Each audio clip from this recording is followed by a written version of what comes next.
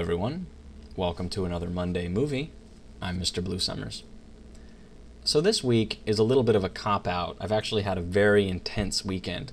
So what we're going to do is remake one of my oldest Monday movies where I did a very quick introduction to subsurface scattering materials in 3D Studio Max for Mental Ray. Now the primary issue was that the video footage was so grainy that you couldn't really see what I was doing.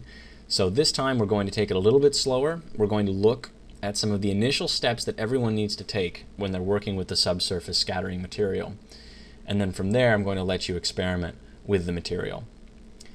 So I'm working here with the Stanford Buddha object. It's based on a model, so it's got a lot of tessellation to it. It looks really great.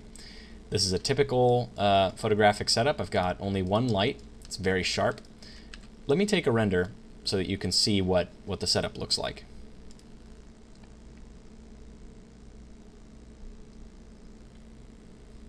So you can see that the lighting is very sharp. And we do this because when we apply the subsurface scattering material, at all these light borders, we'll be able to see the effect of the subsurface scattering, and that'll help us to adjust the material. So in order to apply that material, I've started off with Boudflesh, and it's already applied to my statue. I'm going to click on where it says Ray Trace. I'm going to scroll down. And for this example, I'm going to choose Fast Skin Material, SSS. Subsurface scattering, for those who are new to this idea, has to do with light going through skin or going through some transmissive material. Milk is a great example. Skin is a great example. Wax, like for a candle, same thing. It's light going through a solid material. So without going into too much of this detail right off the bat, we start off with some of these quality parameters. You're able to adjust these to speed up or increase the quality of your renders. The bump shader, where you can apply a bump map. What else here? Unscattered diffuse color. So in this slot you could put in a bitmap like your character's skin material, and then you'd be able to have some control over the actual appearance of the skin. These three scatter colors, the epidermal, subdermal, and back surface color, these control how the light penetrates the character's skin, how the light penetrates this material. And you're able to change the weights and the radius, which is the degree to which that this subsurface scattering really, goes deep into your character, into your model. The weights, very quickly, should never go above 1. You don't really need to do that. If you find yourself setting a very high radius or a very high weighting, it's because, and I'm going to get to this in a second, you need to adjust your scale conversion factor. So very briefly, we've got the 2-layer specularity and reflections. So this lets you adjust the glossiness and specularity of this material, of your character's skin. And you are able to apply maps to any one of these, which is really great. It gives you a ton of control over how this material looks in the render. So finally, we have the advanced options, and this is what I was talking about earlier. The most important spinner on this entire material is right here, the scale conversion factor. The way that subsurface scattering is integrated into Studio Max is that all of these values are somewhat absolute. They're not relative. So what you need to do whenever you're using a subsurface scattering material is tell Studio Max how big your scene is. If you're using a very large scene, you would otherwise have to use very high values in the rest of this material. But instead, what we're going to do is adjust this one spinner, and the rest of the material will be scaled accordingly, correctly. So let's take a render. I haven't changed any parameters in this material, and we'll see where we're starting from. So again, without changing any parameters in my material, I'm getting a pretty discouraging result. I don't see any cool subsurface scattering effect. Keep in mind I don't have Final Gather on, and I don't have Caustics or GI enabled. This is just a straight lit render.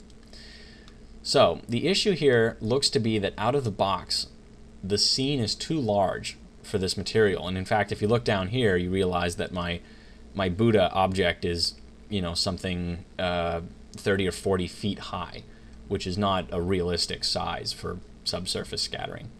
So when our scene is too large, we need to turn the scale conversion factor down.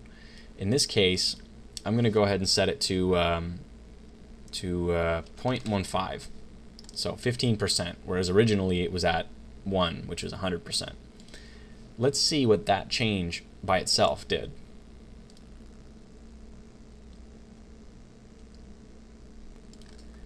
I don't know if you can see it, but I can. There's a very subtle reddening effect right here by the Buddhist thumb. That's the subsurface scattering starting to show through. It's very subtle at this point, so we need to continue to adjust our scale conversion factor. But for now, we're starting to get a little bit of that scattering effect. Let's adjust it one more time and then take another render. I'm going to set it to 0.05, so it's now 3 times what it used to be. Let's go ahead and render again.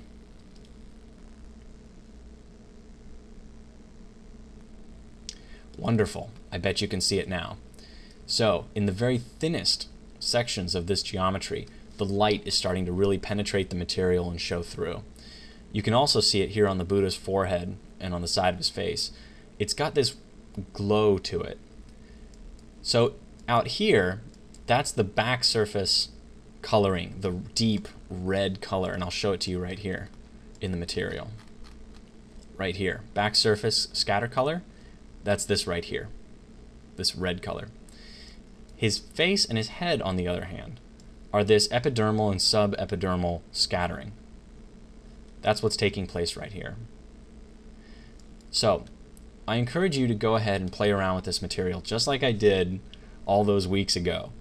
This is a really fun material to play around with. And now that you know where to start, again, with the scale conversion factor, you should always start here. Now that you know where to start, you can dive in and not waste any time. Try playing around with some of these reflection and specularity settings. Try playing around with scatter weights and scatter colors. See if you can turn the skin material into a jade material, or into a marble material, or into a milk material. I strongly encourage you to play around with this. That's the best way to learn. Until next week, take care and happy rendering.